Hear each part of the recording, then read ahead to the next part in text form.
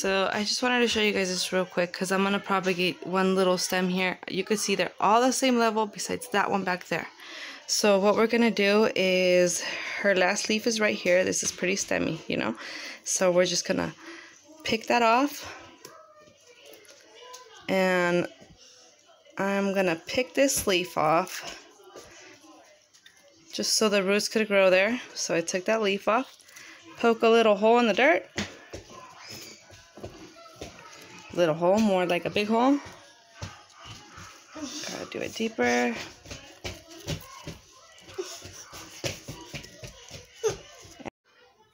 There she is. She's all watered in, and in 3 days she'll have roots and become part of these plants in here. They all started from small little cuttings just like that one, and it's getting bushy now.